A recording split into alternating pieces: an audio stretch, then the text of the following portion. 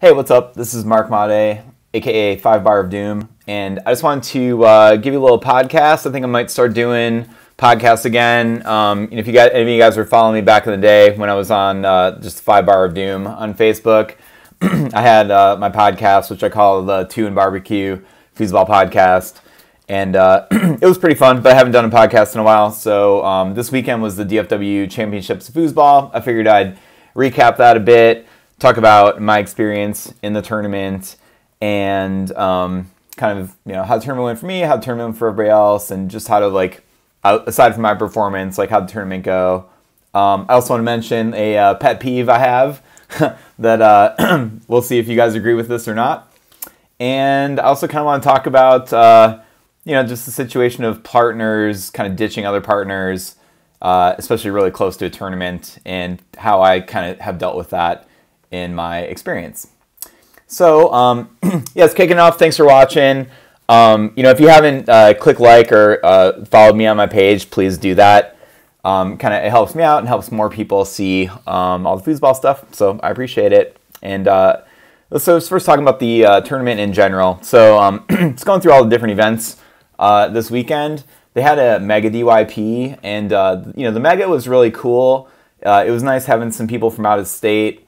It was still mostly people from the DFW in the tournament, but there were some people from out of state there, like Tommy Atkinson was there, Tony Owens was there, some guys from Houston and stuff like Richard Smith, and I think Lux, I'm not sure if he's going to draw some there that weekend, but it's cool just having a mega with, other than the normal crew that you would see on Saturday up at the Chop Shop. So it's pretty cool. There's 52 people in the mega, and Brandon Moreland and Ron Anthony won it.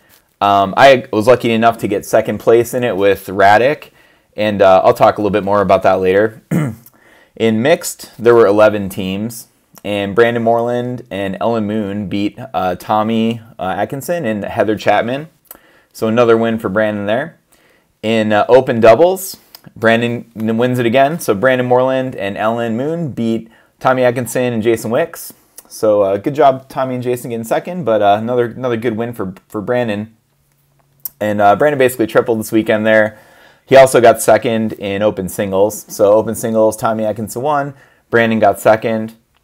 And some of the lower events in expert doubles, Baum and Deliza beat Tom Rios and Steve Duncan in the final. And Deliza handed me my ass as well in our match there, so that was painful. In expert singles, Tom Rios is in the finals of that as well, and that one he beat Ellen. So Ellen made it into four finals, I guess it's 3 finals, but a really good performance from Ellen, and a good win from Tom there. 27 players in expert singles. On the amateur side, in amateur doubles, Evan McGregor and Brittany beat Jay Cordell and his wife Pam. It was super cool seeing Jay out with his wife. Hopefully Pam will get out and play some of the megas on the weekend and whatnot. And, good win by Brittany and Evan. I think Brittany just won something in whatever the last tournament she went to was. She won expert dubs or something.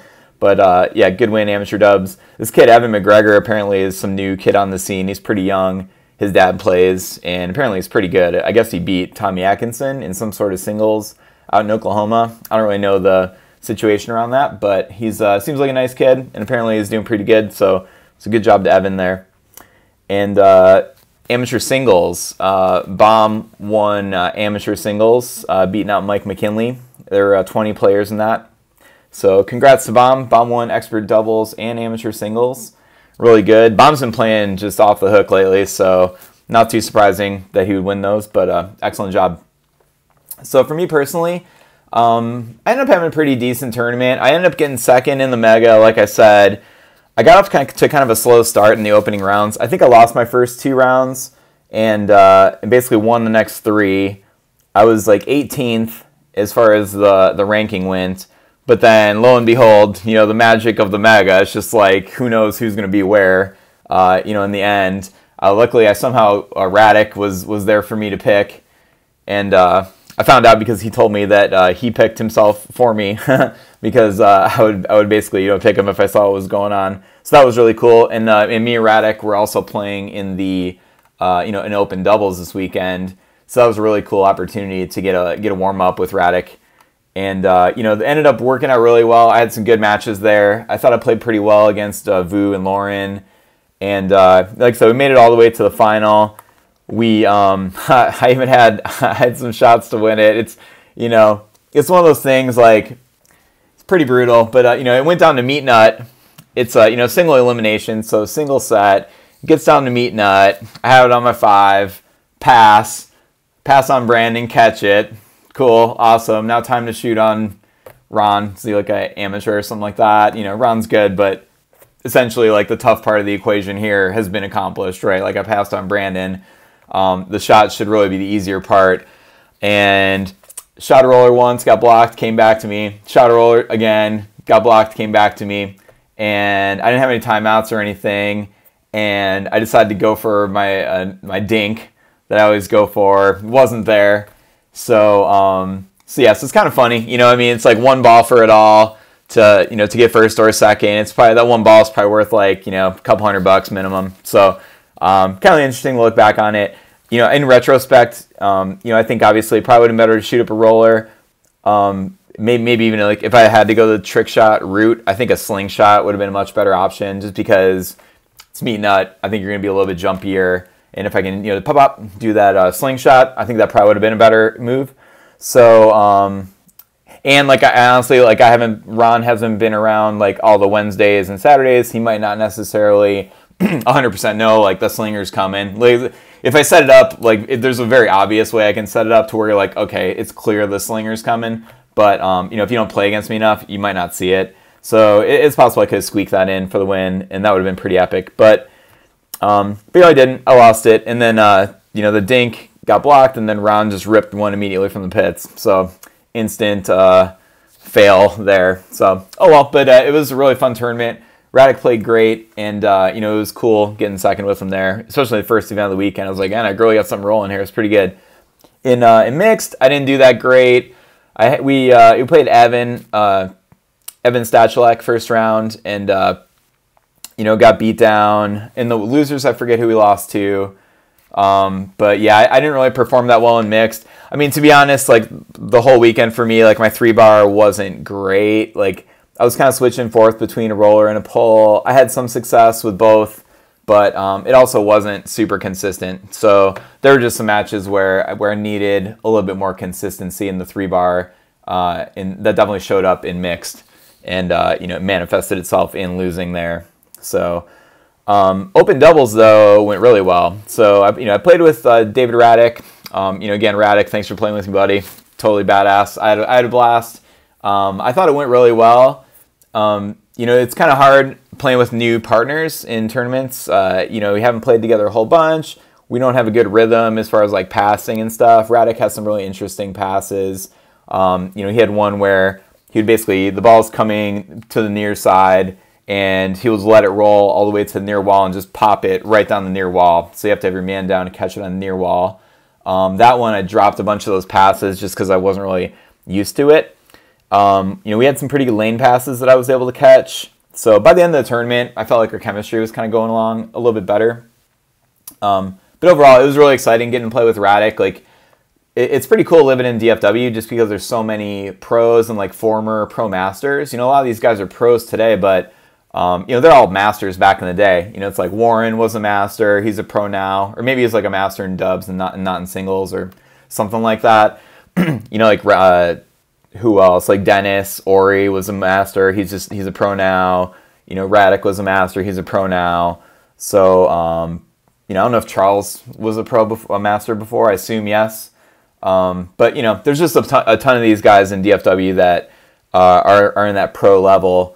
That you know, it's pretty cool that I have access to get to play with some of these guys on a weekly basis, and luckily, you know, I'm picking some of them up for these majors. So that makes, like, open doubles way more exciting for me as someone who, you know, I'm still technically an expert in doubles. So you know, picking up a top partner in these open doubles, it really makes the event just a lot more fun and a lot more attainable to get a good result. So yeah, so it was badass. So I played with Radic, had an awesome time. I had a couple badass matches, honestly. Like, we played against Dennis and Steve Duncan, and I definitely wanted to win that one because I was kind of hoping me and Dennis would play again. We played at Halloween, and I thought we did pretty well.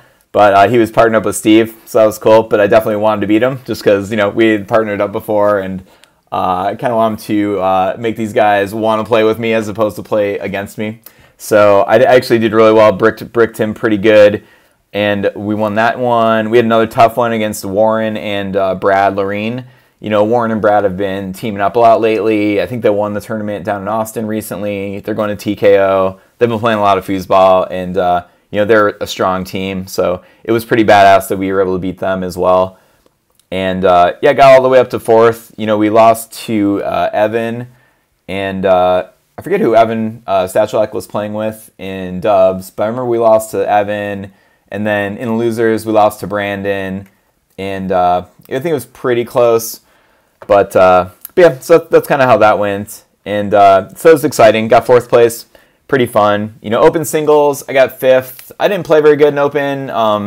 To be honest, I just got super drunk on Saturday. Like, it was brutal. Like, we're kind of planning on not drinking that much. And then you kind of get there and you see everybody and you're partying and you're sitting around waiting. So the fireball starts flowing and there you have it. So I think, my Saturday performance was certainly impacted by alcohol. And, by the time singles got started, I was just so tired as well. So that was kind of brutal. So overall, alcohol definitely impacted me negatively this weekend, and I think some of my results definitely point to that as well. So kind of a bummer. Expert doubles, I sucked as well. I just didn't play very good. I rewatched the match we played against Bomb and Deliza. Deliza killed us out of the pitch. She played badass. She scored a ton out of the pitch. She was blocking me really good. So she definitely won that match. And when I went back and watched it, it's kind of just like the classic Mark Mahdi losing a match, which the answer is always the 3-bar is not good enough. So yeah, just another kind of obvious thing I need to fix, which is improve that 3-bar. You know what I mean? Other than that, though, so my 3-bar was off and on. So me and Radek had to switch a lot, which was actually really fun. I had a pretty good switching dynamic with Radek as well. I've had kind of tougher times switching with other players. Sometimes I'll partner up with people where we're both kind of more primarily forwards. And in that type of situation, I kind of tend to shift to the goal and just focus there. I haven't really played with anybody that's pretty balanced like that, where they're down to play front or back. Radek was kind of defaulting to putting me up front if I wanted to do it, which was super neat. And but we also had some matches where he played up front. We had some where we had to switch, and I won a game up front. He won a couple games up front. So that was really cool.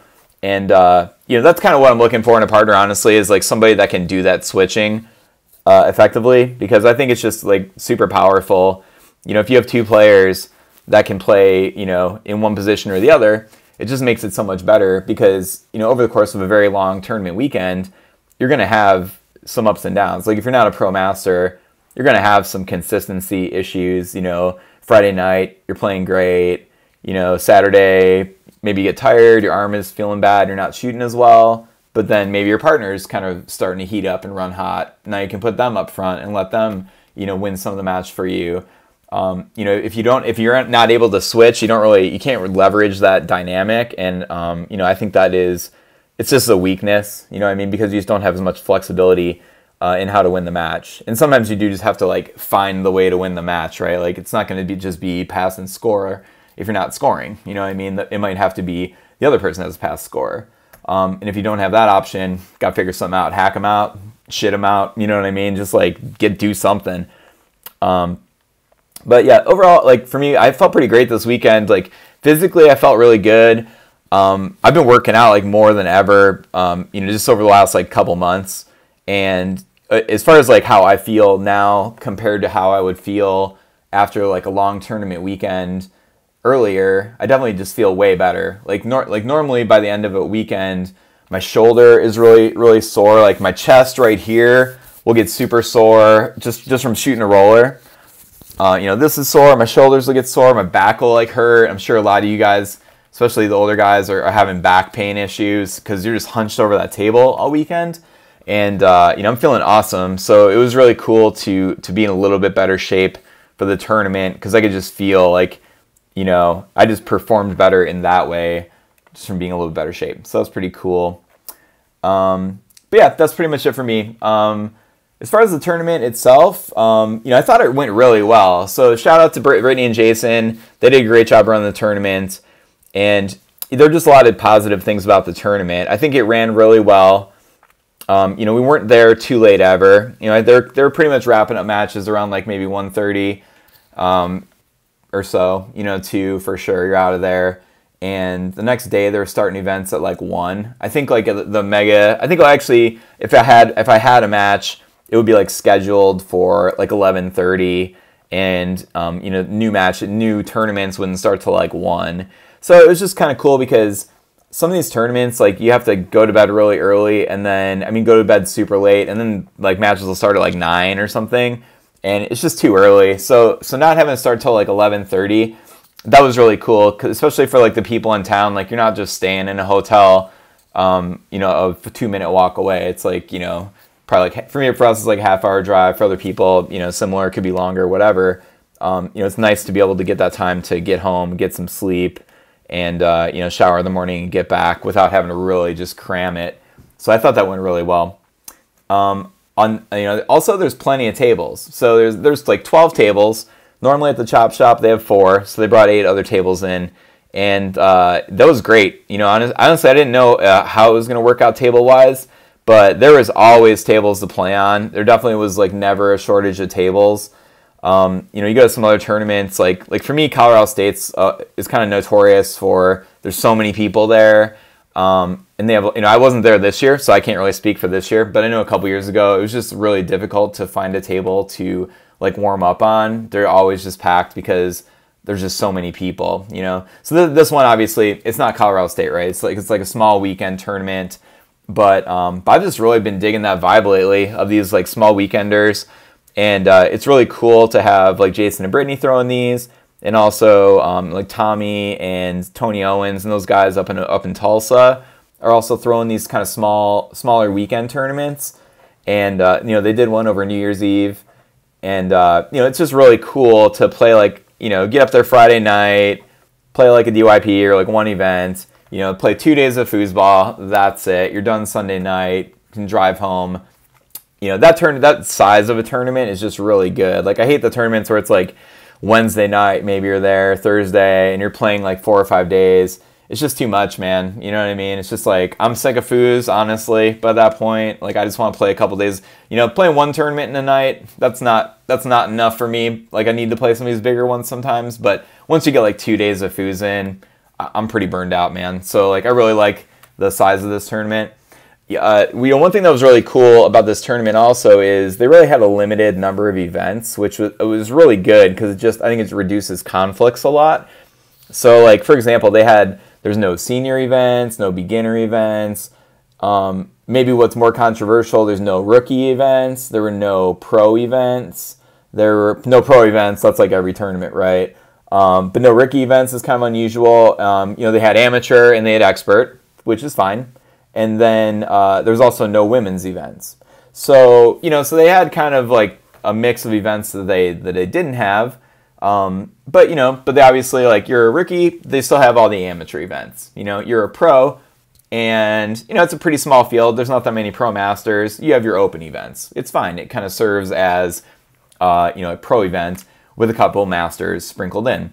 So I thought that was really good. It worked out really good for me. I played plenty of foos. Also had plenty of time to kind of hang out and just have fun chatting with everybody and seeing everybody from out of town. It was really cool.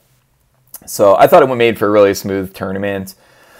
Jason had his 2 tables streaming, which is sick. I love having the 2 tables going at once. It's awesome. I was able to go back. I went and watched a couple matches already from the weekend. So it's just really neat to have that going and be able to go back and watch some matches. They use Modern Foosball app to run it, which I love. Although honestly, there was a little bit of controversy. Like, I misclicked the result on one of my matches, and I immediately I noticed, I was like, oh, crap, I clicked the wrong winner. So I went up to the desk and told them, but then there was some sort of mix-up and basically drama. You probably know about it if you're on the internet. But anyway, some drama there. My bad for entering the wrong result. It seems like Modern Foos, the app, they could maybe handle that in a better way.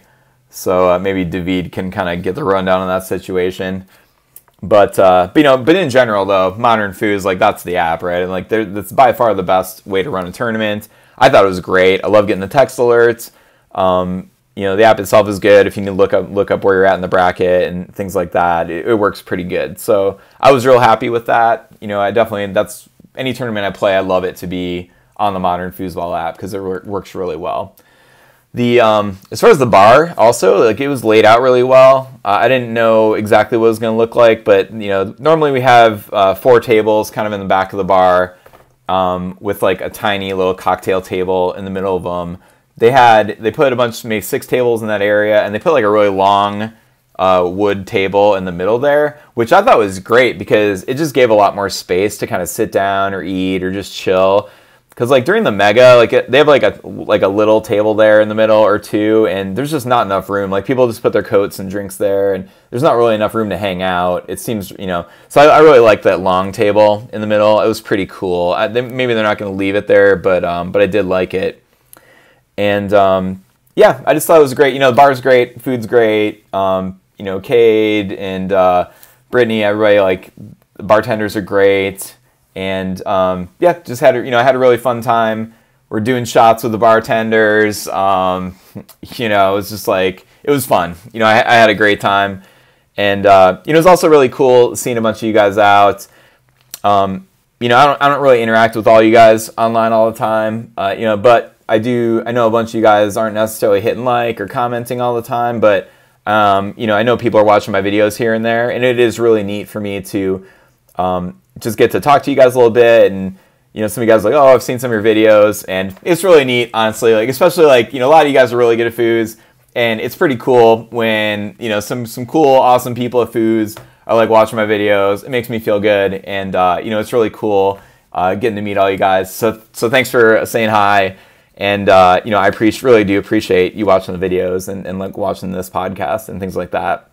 So, specifically like shout out to Evan Stachulek. Evan's cool as hell, man. He was there for the like Wednesday bring draw, him and his girl, Janine. And what's cool is like Evan lives in California, his girl's in New Orleans, so they can come and meet like in Dallas in the middle. So it's like a cool vacation, plus they can play some foos. Evan just has a really good attitude. He's like a fun guy. He's nice, super nice dude. And also like plays awesome. He's been around the game forever. He's got this nasty push kick, which I love because I don't really get to see a good push kick ever. So that's really neat. And so love seeing Evan out. Good to see you out, buddy. Hope to see you out the next one. Some other out-of-towners like Corey Jensen is there. What's up, bro? Richard Smith, Snag. He had his anti-Dallas Cowboys shirt on, which was fucking hilarious. Like, did he make that? I think he did. But basically, it was like a Cowboys star. He has posted a picture of it on his page, but it's basically a Cowboys star and then a big like no sign, and then like I think on the back it just says the Dallas Cowboys suck. So pretty hilarious to wear that on in a Dallas bar on Sunday. So some mad props to you, Richard. That was pretty hilarious. It's also cool to have Tommy Atkinson out. Tommy's one of the best, so it's always cool to see him out, see him competing against people in town. I didn't get to play him because I didn't play good enough in the open events to get there, but hopefully next time I will. And like Tony Owens, what's up? Shout out. Always good to see Tony and Tommy, the big promoters out in Tulsa, and just good foozers and cool people in general. So good seeing you guys.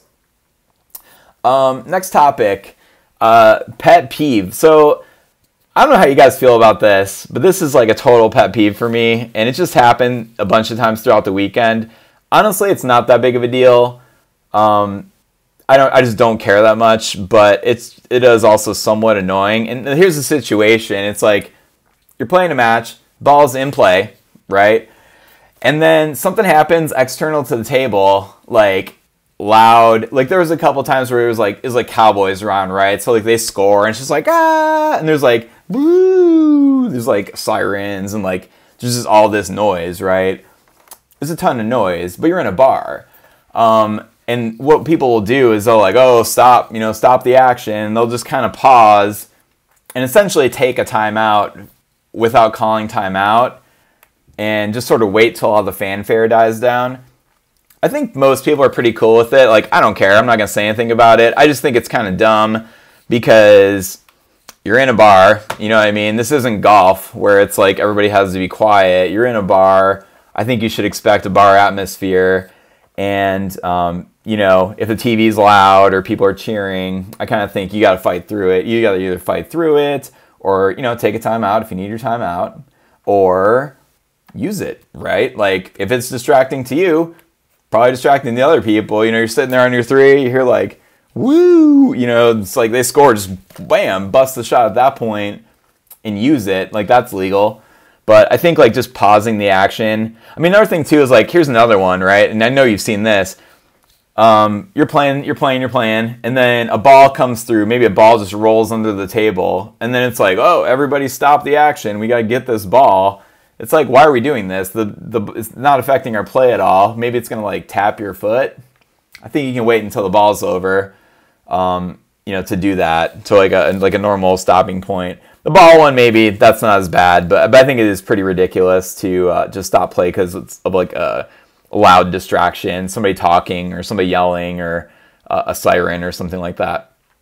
So just my 2 cents on that.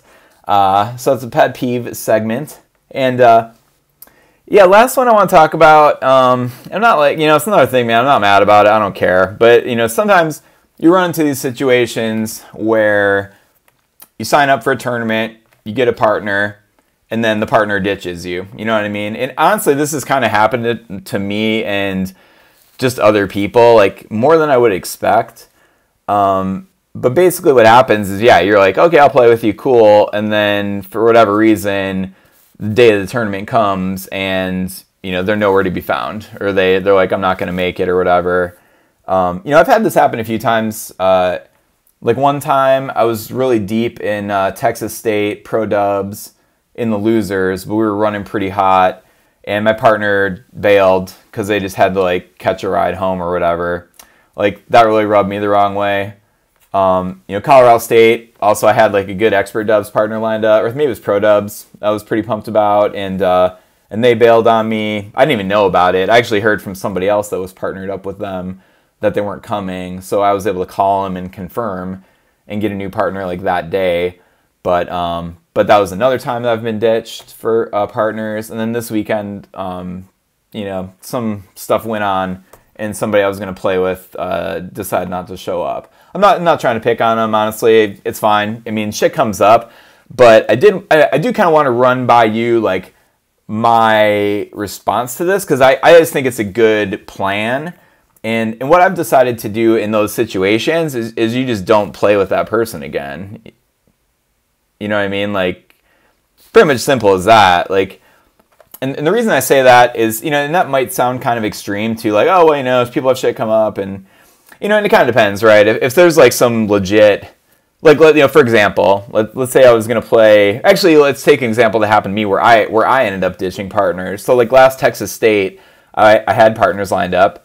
And I got in a cycling accident that week, and I fell, I hurt my wrist. I basically couldn't move my wrist very well for like at least a month, maybe longer. And foosball was just out. Like, I just couldn't even move my wrist. Like, maybe you could play goalie, but even then it hurt so bad, like I just couldn't do it. And that was just like an injury situation. So like what, and that was on the Tuesday in the tournament, or it's either Monday or Tuesday, and tournament started on Friday or Thursday. So I went to Quick Care, and, in the waiting room at Quick Care, I'm texting my partners like, hey man, this happened. Maybe I can play. I have no idea. I have to kind of see what happens, but please get other partners immediately. To me, like that type of situation, that type of thing's going to happen, right? Or somebody has some medical issue, or there's going to be legit reasons to ditch a partner. And in that case, it's fine. But then there's other cases where someone just decides not to show up, and those are less fine, or decides to like leave the tournament early. That happened to Beth as well. She was in some tournament, and it was like the final day, and her partner is like, oh, well, you know, I have a flight coming back, so there you have it. I'm going to have to bail on these events. It's like, what are you doing, man? It's like we're traveling across the country to go to these events, and you're going to bail? I mean, it ain't cheap, right? I mean, these entry fees are high, and payouts are low. So, you know, you're spending a lot of money. You're trying to get across the country, play a tournament, and, you know, if somebody bails on you or leaves the tournament early, to me, kind of what that says is they're just not in the same mental state that you are as far as like where partners lie and where your priorities in general lie, right? Like for me, if I say I'm going to play a tournament with someone, you know, I'm doing it. Period. Like there might be a time where I can't make it for some reason, but it's going to have to be like a really serious thing. And when that comes up, like I'm going to tell people immediately. Now, like if it's just a situation where like I don't want to play the tournament, I'm not going to bail. Like that's just not how it works. Like, and it's not just like, oh, hey, play the bring draw with me on Wednesday, and then that afternoon they're like, oh, you know, I'm not really feeling it. I mean, who cares? That, you know, I don't care. Whatever, dude, it's fine. You know what I mean? But when you're talking like a weekend tournament where you're paying like hundreds of dollars in entry fees, and it's kind of like a bigger, you know, bigger deal that, you know, for me, maybe I'll play, you know, 3 or 4 of these type of tournaments, like a weekend tournament a year if I'm lucky. I bet I do this year because now we're in DFW and they'll have them going in Tulsa and stuff like that too. So I bet I'll play 3 or 4. But, you know, for those ones, like, it's a big commitment, right? It's like a whole weekend. It's like a, you know, testing your skills, and you want to do your best. So having a partner bail on you at the last second, like, it just really is a brutal thing. And for me, on the flip side of the coin too, there's so many partners to play with, right? Like, there's so many choices. Like, when I think about partners, it's so difficult because, like, there's so many good players to play with. There's so many people I like just personally that would be so fun to play with. And the list is endless. You know what I mean? There's so many players you could play with that if you have this experience with a certain player where they just bail on you for not a very good reason, then that's it. I mean, I just think I think that's how you should handle it. Just be like, that's fine. You don't need to be mad at them or anything.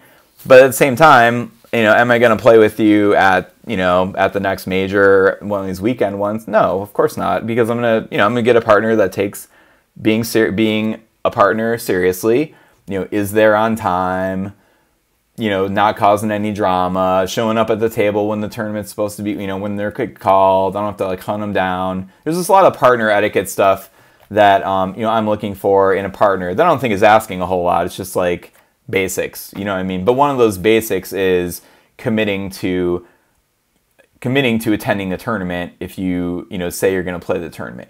You know, for me, this one, it doesn't affect me that badly or anything. Beth, I think, kind of got screwed a lot more, you know, because basically, like, she was going to play amateur dubs. That's kind of like one of her big events. And partner bailed out, like, that day. You know, and I get it, man. Everybody's got their own, everybody's got their own situations and shit going on. So, you know, I'm not trying to pick on anybody. But at the same time, would I recommend Beth play with that player again? Of course not. I think it's a terrible idea, because just get somebody else that's going to actually commit to be there and care about your tournament as well as caring about their tournament. So that's just kind of how I feel about all that stuff that went down there. I think that's about it. Yep, I don't really have anything else. This is just I think I'm gonna try to do these kind of podcasts once in a while. I didn't really have any good strategy segments this time or anything, but I'll try to do some in the future. And let me know in the comments. Do you like this kind of thing? I think you guys do, honestly. I think people want to hear about foos, and they think it's fun, just kind of like hearing people chat about foosball. So if you like it, let me know. If there's type of topics that you'd like me to cover when we're chatting like this, let me know. In the future, I might do some interviews. When I did it on the 2 and Barbecue podcast, it was fun, but it was just really stressful, honestly. Coming up with a bunch of questions and then sort of executing on this interview and then going back and editing it all together was a lot of work, and it's just tedious, crappy work. So So this time around, what I'm kind of thinking is I'll just do these one-take videos. I was thinking about doing this live today, but then it kind of chickened out. So I'm just going to record it and then post it. In the future, I'll probably do them live. And I think that'll give us some opportunity to like do some interviews or like bring people other people on to like ask questions or whatever it might be. So, you know, there's some options there. If you like that idea, please let me know. You know, if nobody cares about these, I don't have to do them, right? I don't care. But I think somebody might want to hear it. So anyway, thanks for watching. And, you know, again, shout out to Brittany and Jason for running the tournament this weekend. It was badass. It definitely kind of calmed down my foos fever. You know, it was nice to get a full weekend of foosball in. I feel like I can take a break now and just kind of chill. You know, I'm not like I need to just play nonstop foosball. I got a bunch in this weekend, you know, so that was really neat. And yeah, that's about it. And I will see you guys. I don't know if I'm going to be, I guess I'll probably be at singles tomorrow, maybe Volcanoes Wednesday, not too sure. But I will see all you guys soon. And yeah, have a great night. Keep foosing.